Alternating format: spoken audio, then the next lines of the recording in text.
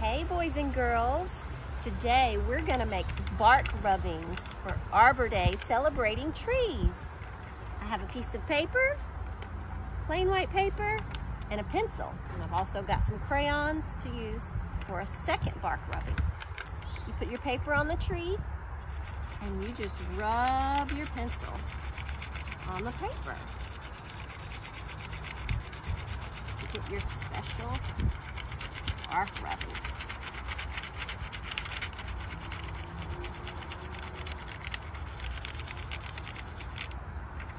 And you can see what my little rubbing is doing on my paper there. And then I'm going to switch my paper out and do a colorful one and see how different it looks.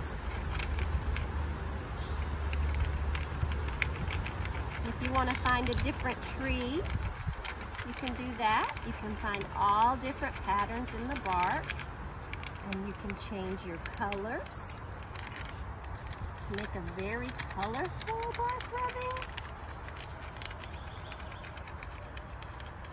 And I'll take a picture of mine when I'm done so you can see what it looks like. Okay, bye friends.